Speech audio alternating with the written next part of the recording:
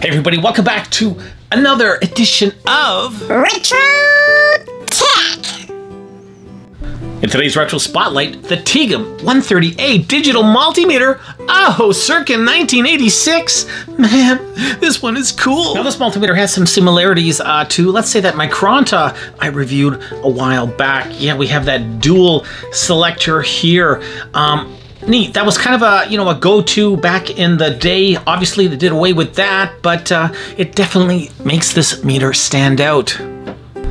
Definitely one of the best multimeter manuals I have ever come across. This thing is thorough like you wouldn't believe. It just takes everything down right from the get-go. Specifications, the general information, what have you, preparation for use, the whole 9 yards. And look at that, we even have a calibration mode. Yes, calibration procedure. They're saying it should be done every 2 years, and they tell you how to do it. Can you imagine the good old days? And check this out, a parts list.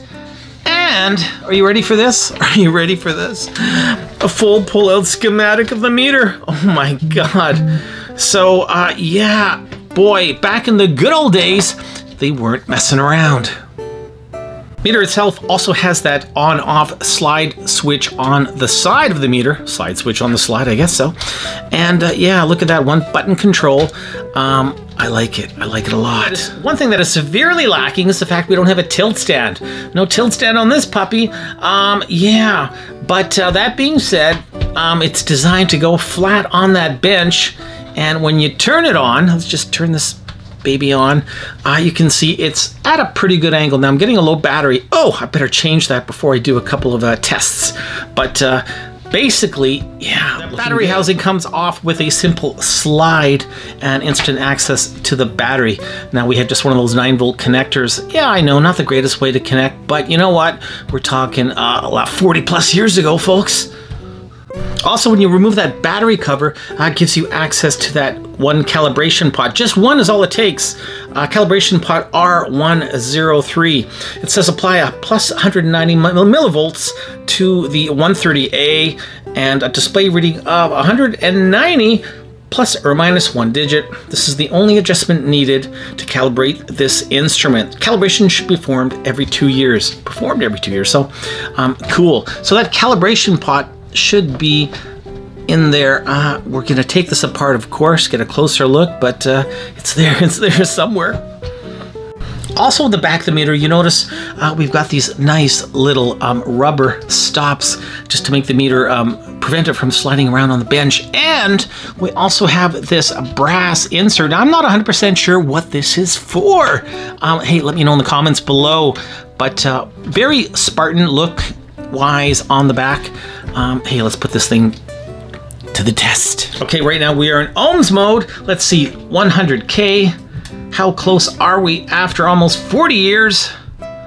Wow, check it out, 99.9 kilo ohm. Oh man, this has not been calibrated either. Whoa, beauty. And 1 ohm coming up, look at that, 1.2 of an ohm, beauty. Next up is AC volts. Come on, baby, here we go. 120 is what we want to see. Oh, yeah. Look at that. Beautiful.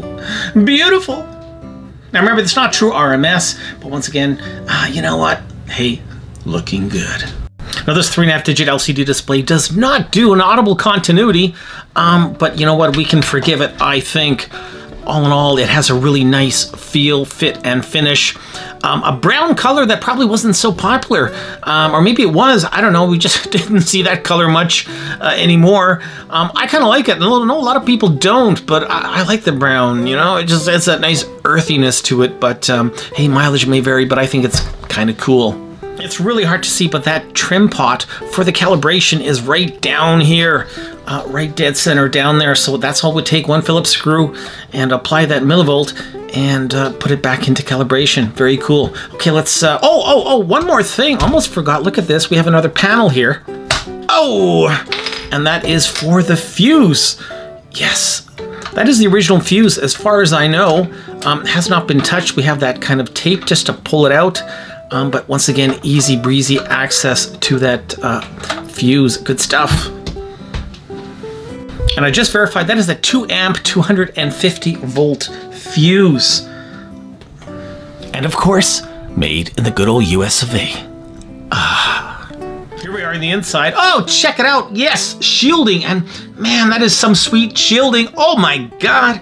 Not just some inlay. No, it's an actual piece of metal, sheet metal, that is propped in there. And we have what looks like a copper or brass grounding spring as well. So very, very nicely done. Good quality plastics. Whoa, TEGAM, you definitely went the extra mile. Let's take a look at that main PCB, and oh my God, I love it. Way at the top of the meter, we have Hong Kong made 3.5 digit single chip AD converter. Just below that, we have our thick film resistor. Two of them, R101 and R102. And lots of yummy, yummy components. Oh my God, look at them all here. Some tantalum capacitors, ceramic disc capacitors, some, what else we have here? Polyester, polypropylene. I mean, this thing just had them all. A couple of big diodes, of course, the selector switches themselves, all through whole components. And there is our calibration pot right there, the one calibration pot to keep this meter